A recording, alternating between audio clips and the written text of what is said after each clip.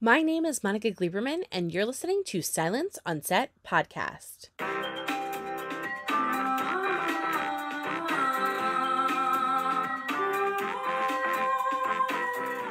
On today's podcast, we have Clay Epstein, who's the president of Film Mode Entertainment and co-chair of IFTA and AFM.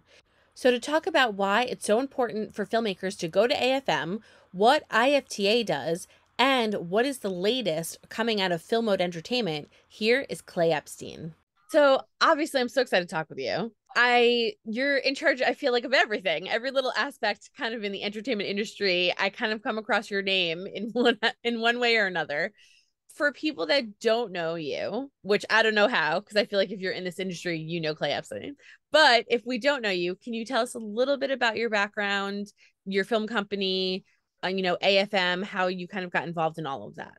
Well, I kind of wear two hats. So I have my professional hat. I own a company, Film Mode Entertainment, and we are a worldwide sales agent, which means we represent distribution rights for producers. And with that, we executive produce the majority of our projects, which really means we help the filmmakers get their films made regarding on what sort of help they need, right? We kind of think of ourselves as a 360-degree conduit between the filmmaking team, the marketplace, and the consumer. I've had the company for 6 years. We're celebrating our 6th year, which we're proud of ourselves, right? And it's, of course, not just me, it's the team and everyone that supported us. So I'm proud of what we've accomplished in 6 years. And prior to that, I ran sales at previous companies before Arclight Films and some companies that don't exist anymore. But I went to film school. I mean, I actually grew up in the movie business in terms of a professional. I grew up in LA, but there was no one in my family in the entertainment business. Perhaps growing up in Los Angeles, I still saw the potential of a dream. I think a lot of people come to LA for a potential dream or something they've seen in the movies. And I stayed in LA to try and chase that dream. So I went to film school, got all those little assistant jobs, answering phones and doing runs and errands and keeping my eyes and ears open, hoping one day I would have my own company to be able to work with wonderful filmmakers and tell wonderful stories. That's my day-to-day job. We have an incredible team based here in Los Angeles, and it's been a dream come true, really, that I'm able to work with people I want to work with. That was really the goal, and that means filmmakers as well as distributors worldwide. So that's the Film Mode. That takes up the majority of my time as well, and I'm responsible for everyone that works for us. And I believe in the cohesiveness of the independent entertainment industry, and when I say that, it's global. That's a global reference to the entertainment industry. We actually have a film out now called Spirit Halloween that we collaborated with the division of Warner's with, which was phenomenal. Wow. Okay. Outside of the times that we do overlap with the studio system, we are working with independent filmmakers, film financing, independent distribution. And that is a different universe, different parameters, different skill set that's required to get films made. There is one trade organization that exists in the world that has the best interests of the independent film community. Only one trade organization. Doesn't mean there's other organizations or guilds or unions that also have areas or elements that support the independent film community. Of course, that exists. But there's only one trade organization in the world that is made up of independents,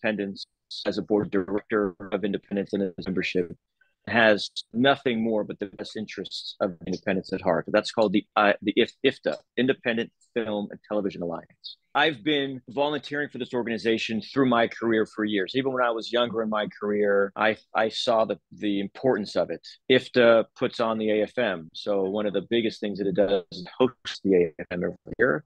But it also lobbies governments, not just in the US, but internationally as well, to protect intellectual property and to protect rights and distribution rights and to protect our business model and the voice of filmmakers, independent filmmakers worldwide. So they're heavily involved in that lobbying as well and educating legislators worldwide, among many other things. So I volunteered for the organization through the years. There is a board of directors made up of its members. If you work at a member company, you can run for the board and then your colleagues elect you onto the board. Been on the board on and off through the years. And a year ago, I was elected as the chairperson. So I'm halfway through my first term as chairperson. So I am the chair of the board of directors. So I have a wonderful board that I collaborate with.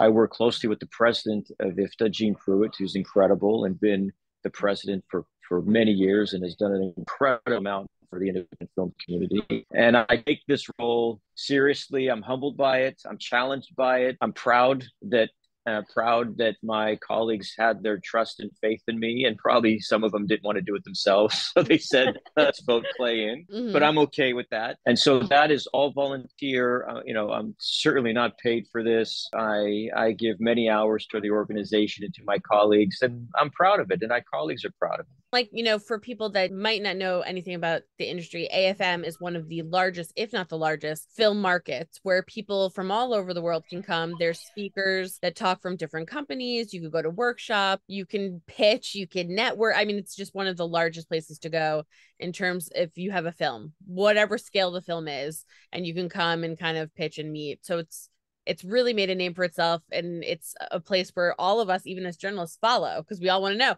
who's buying it, where is it going. Exactly. So announcements have been coming out like crazy. Yeah, we had an announcement yesterday. We had one today. Exactly, that IFTA is the only trade organization that has the best interest of the independents. AFM is the only trade show and film market that is only made up of independents. So we have studios come as buyers, but AFM is made up of its members. You don't have to be a member company to exhibit or to attend AFM, but AFM is all about independent film and independent voices. So we have a lot of commerce going on.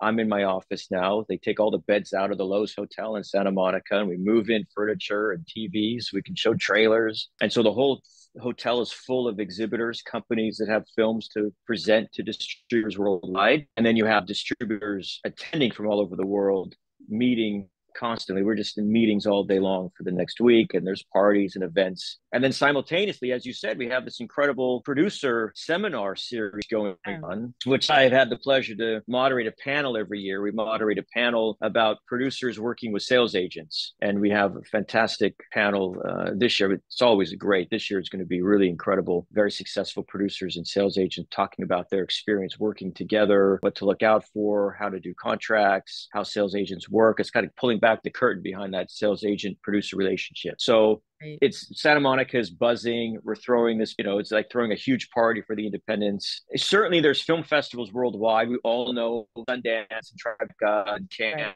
of course, but all different types of films go to those festivals. And those festivals are sometimes subsidized by their city or by their government or by sponsorship. AFM lives or dies by its own success, right? And that's kind of how an independent film works as well. So it's, not coincidental. The market is like that also. This is the 40-something market. I've been coming, I think, for 20. I think my first market was 1999 as an assistant for a sales company. And I thought I had made it, right? I thought I had made it when I came to AFM in 1999. Yeah, I was just going to say, because I tell people that are in the journalism world or the PR world, it's almost like the TCAs for us, where they set up a hotel and you get to interview a bunch of celebrities from different shows, and it's just all day, and it's like 4 days long, and you go to workshops. For people that are not in the industry at all, I tell them it's a little almost like a vendor market, where you kind of walk around. If you were trying to sell your business, that's kind of the idea of what it's like. And you go,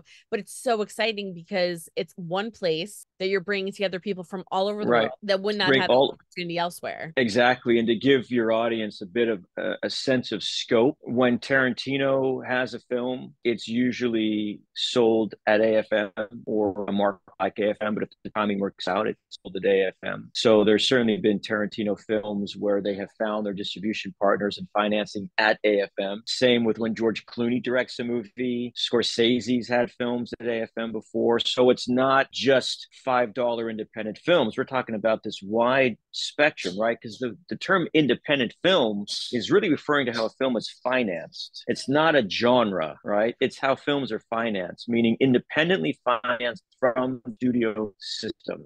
Right. Like, so when people hear indie, they assume, oh, it was made for nothing. But in reality, an indie film is when you're going out to try to get funding that's not from a quote studio. So you're getting money from investors, from smaller companies, additional Right. people want to come on as producers, executive Exactly. producers, and so on. So an industry doesn't Absolutely. mean that it's necessarily a $2 million they just threw together. It could be a huge multi-million-dollar blockbuster film. It's just how they Absolutely. acquired the funds. And it might end up being released through a studio, Right. right? Yeah. Or Where not, pick it up. or not. It really has to do with how it was financed and how the production came to be, how the rights and the intellectual property was controlled. What the independent model enables filmmakers, usually, this is not all the time, but usually, is a freedom of expression and vision, Yeah, right? because And then once they do it and everyone realizes it's incredible, the distributors, the studios, the whole world comes and says, well, you've proven you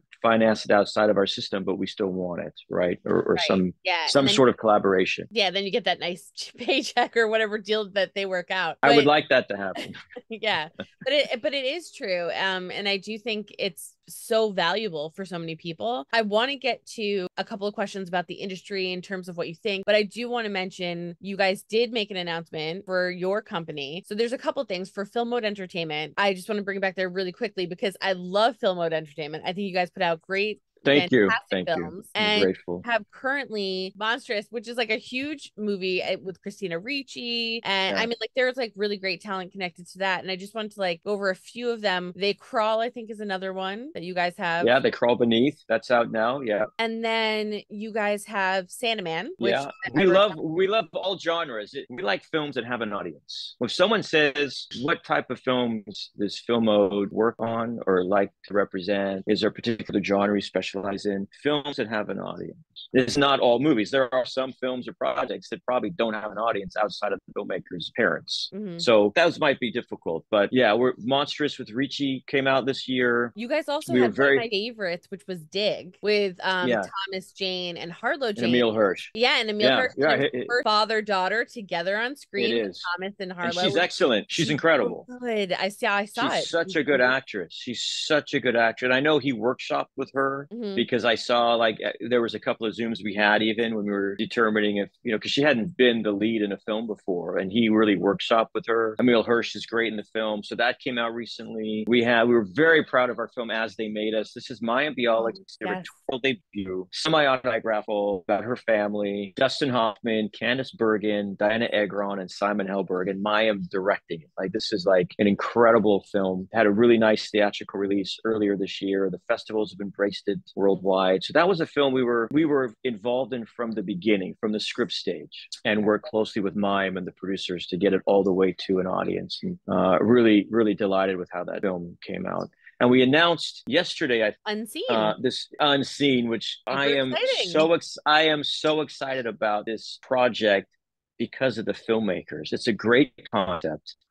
Imagine if you woke up blind, right? And you just woke up blind one day. So the whole hook is that everyone in this town wakes up blind except for the one girl that was blind, and she wakes up with vision. And Yeah. it's a sensory deprivation thriller like Bird Box or Quiet Place, kind of that concept. Right. Ted Field is producing. Ted Field is famous for Riddick, the Jumanji franchise, Wes Craven's They, the Texas Chainsaw Massacre. I mean, on and on, just massive, massive franchises. And he's doing this really high concept independent genre film that's going to be directed by the Soska sisters, and their producing partner Marty Katz, who's Cronenberg's producer. So we could not be more excited about the filmmaking team behind this project. I mean, that was announced yesterday on Halloween, right? Perfect time. I feel like with each film that you guys choose, there's always something special.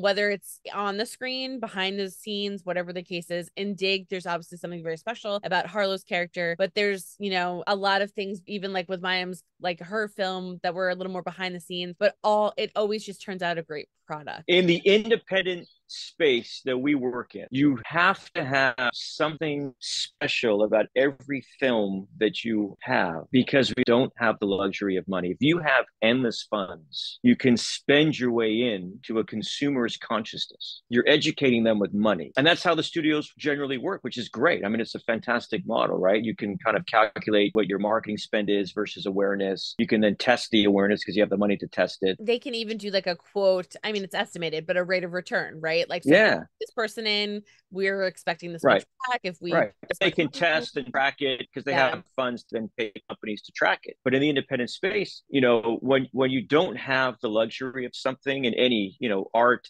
sometimes wonderful art is the outcome of not having something. You don't have the money or the materials or something that you have to be more creative. Engineering is a lot of times amazing engineering comes from not having something, right? Being forced to go that extra distance by not having the luxury of everything at your fingertips. And the same is in filmmaking and film marketing. If you don't have the luxury of capital, you have to have something to compensate for that. And that's why we are attracted to these films. yeah, it's something you can't pay for. So when you have Thomas and you have, you know, Harlow Right. together, you can't pay for that kind of chemistry that they have. Right.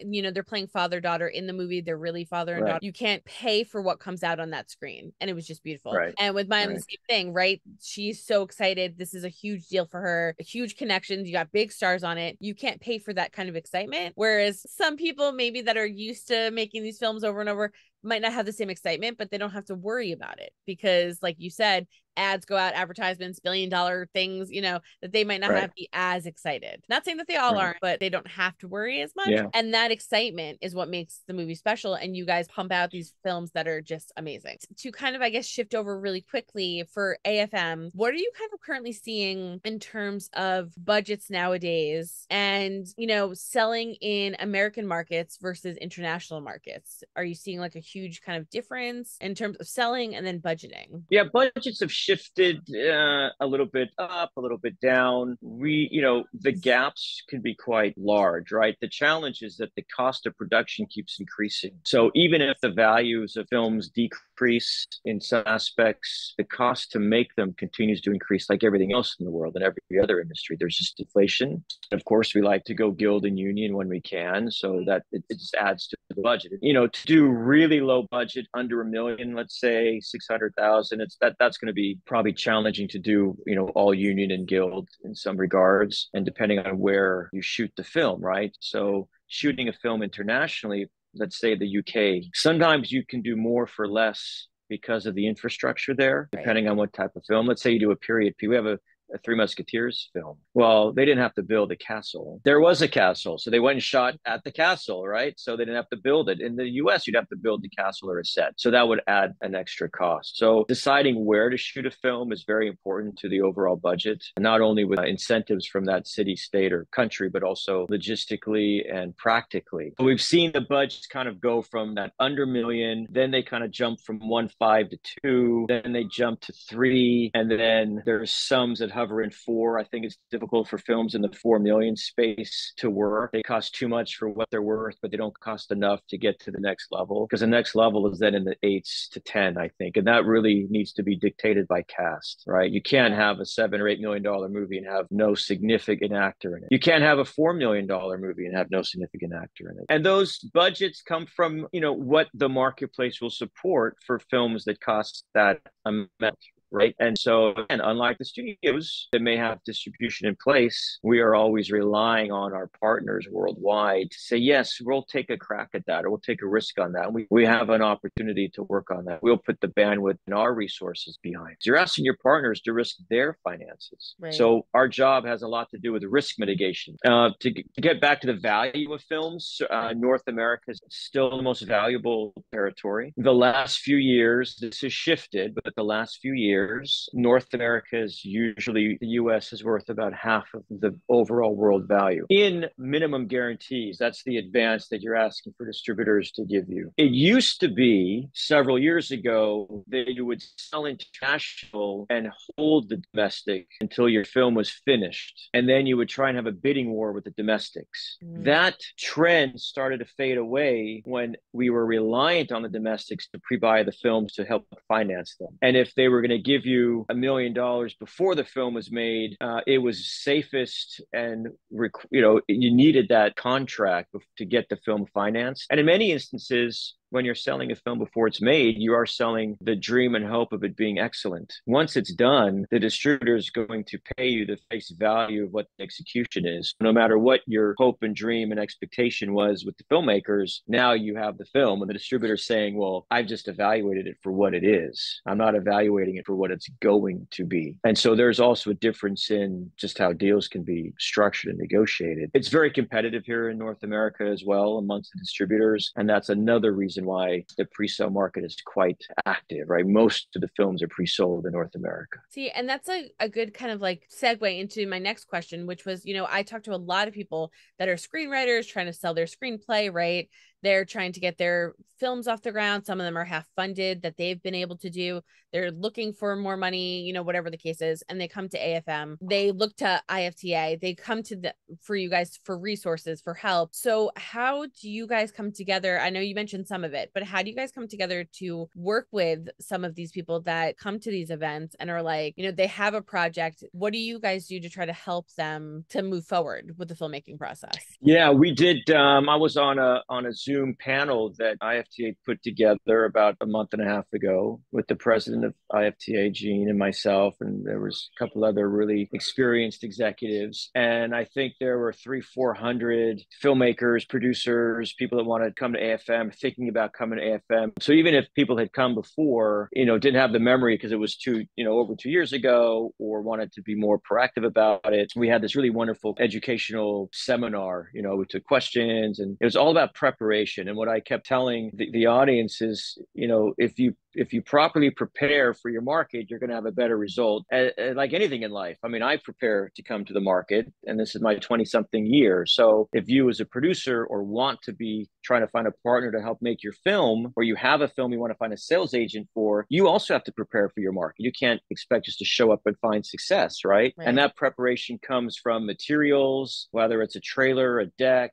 artwork, have your marketing materials, information about the film, schedule meetings, try and reach out to potential partners beforehand. Now, that might be difficult to book meetings with people that don't know you, but at least you've reached out, at least you've tried, and then attend the seminars and try and do some networking. And we also said it may not happen all at one AFM. It may take 2 or 3 AFMs to start trying to network with sales agents and executives to get to the point where they know you and you can get a response to your email. That was the advice we gave. Is our door open? Yes. Do we like producers we don't know, that have never made a film, that aren't professional filmmakers, that are willing to get into the business, interrupt us during our meetings with our clients? No, I'll be honest and say, no, that doesn't really work for us, right? This is a professional environment. We're not open to the consumer. This is not a consumer trade show. This is a business to business trade show. These incredible seminars are downstairs. But I love telling the story that there was a young female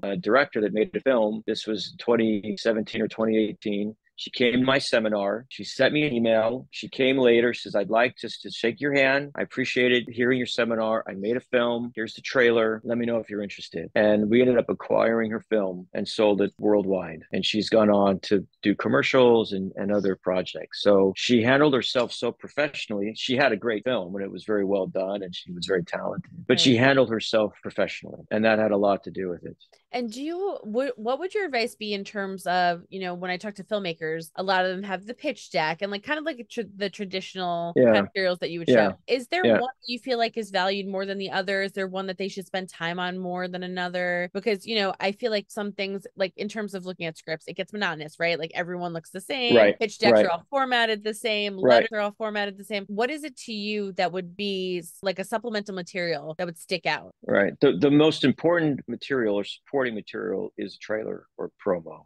It's quick, right? It's 2.5 to 3 minutes. You get an idea of everything: who's in it, production value, the story, the genre, and you're not asking someone to sit and read a script for 2 hours or to go through a pitch deck. Trailer really is the most important. A poorly edited trailer is worse than anything. So if you are going to do a trailer, which you should, have it professionally made. If you're going to go through all this effort and work to go make a film, and you're really trying to chase a dream, or you're trying to get into a a profession that you really want to, why save 2-3 grand at the last minute for the most important bit of material to try and convince an executive to have faith in you? Have it professionally edited. Do not edit it yourself. Do not have your friend who knows Final Cut maybe that has no idea how to cut a promo. At trailer and at promo editing is a very specific skill set. There are people that do nothing but cut trailers. That's what they do for a living. They cut trailers. That's who you should have cut your trailer as a professional. Even if it costs a little bit extra to have like a really experienced editor, it's worth it.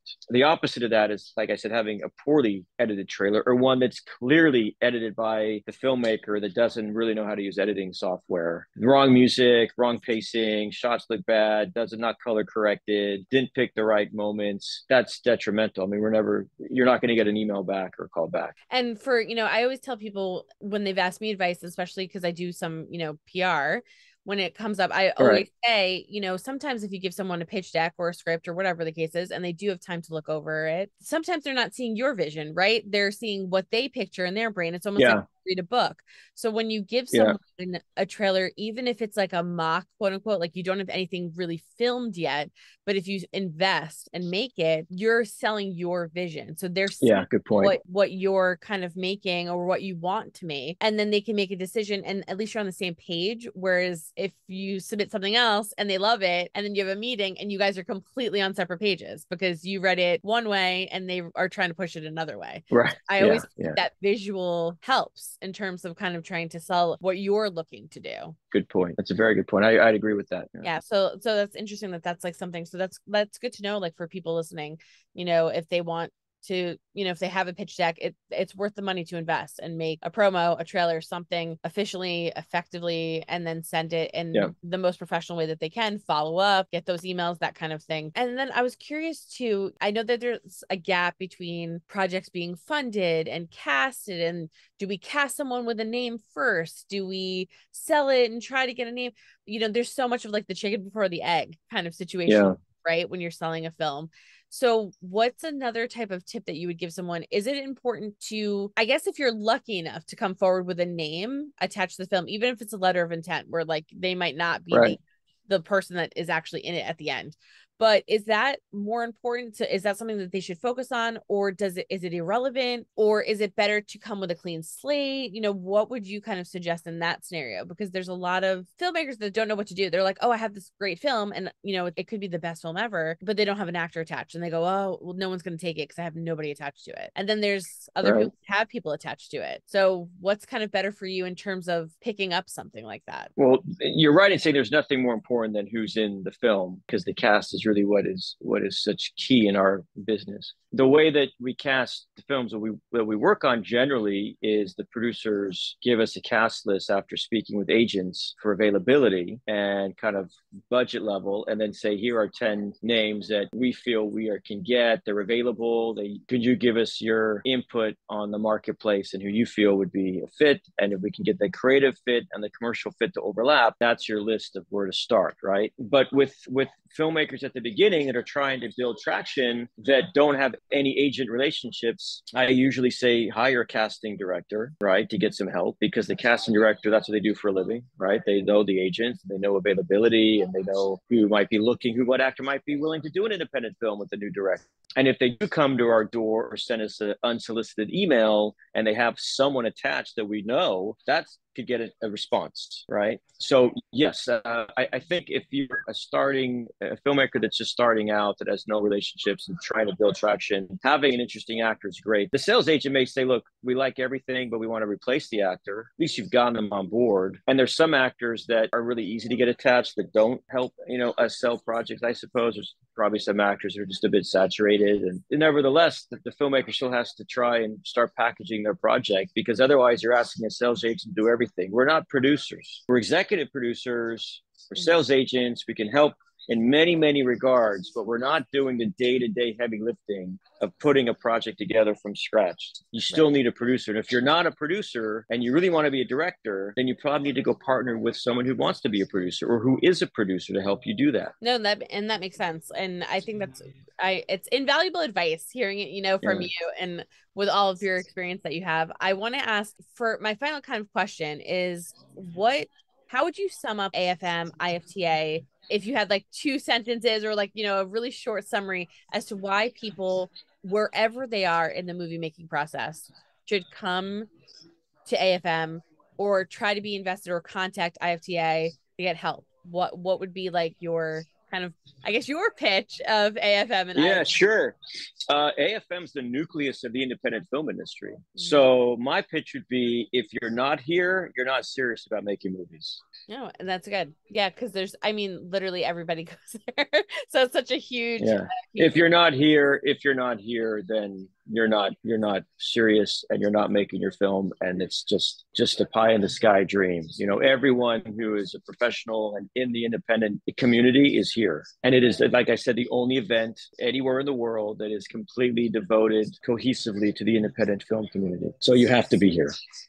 Yeah, and there's so many resources, so many Yeah. networking, people you can meet. I mean, just it's endless what could basically Yeah. happen at AFM. Yeah. Kind of like the place that you need to It's be. the hub. It's the hub. We're in LA, and then within LA, it's the hub for the independents. And then to go back to Film Mode Entertainment, which, like I said, I'm a huge fan. I'm super excited. Thank I you. heard about Unseen. We put it up online. We were so excited about it. Oh, great. So, Thank you. oh my gosh, we're so excited. The concept sounds amazing. I know it's based off a video game, Twisted Sister, kind of taking in and taking charge of it. It's going to be fantastic. We're all so excited about it. I'm assuming probably sometime next year we would hear more or Yeah, we plan on shooting in March. So we Okay. hope to have a film by the beginning of 2024. Right.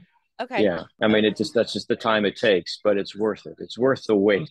And everyone's going to hear the progress because the sisters have such a huge following on social media. I mean, they're famous in their own right. I mean, they have such an enormous amount of followers, rightly so. I'm a fan myself, so I'm sure they're going to be kind of dropping hints and this and that on their socials to keep the fans excited, and anxious. Are there any other, no, obviously I know you're like, if you have other projects that you're going to kind of connect with, or there might be some that you meet at AFM while you're there.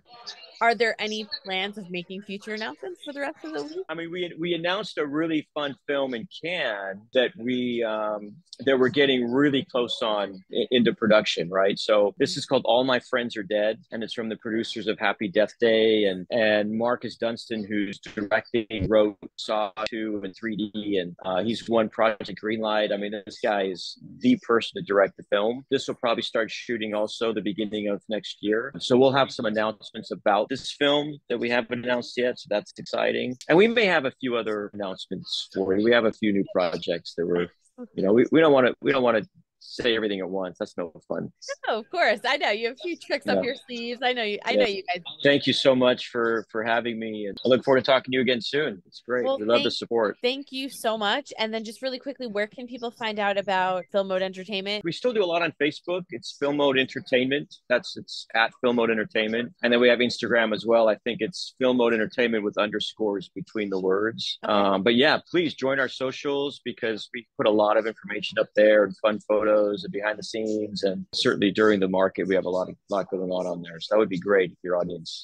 Okay, well, perfect. Yes, and we'll include that if you guys are listening in the description. So there'll be links to the website, to Facebook, and to social, so you guys can follow. Great, thank you. I hope you guys enjoyed listening to Clay Epstein talk about IFTA, AFM, upcoming projects from Film Mode Entertainment, and of course some advice that he had for upcoming filmmakers. Make sure to check out his latest films by going to filmmodeentertainment.com. And don't forget to hit the subscribe button so you're updated on all of our latest podcasts, and head over to our YouTube channel, hit subscribe so you're updated.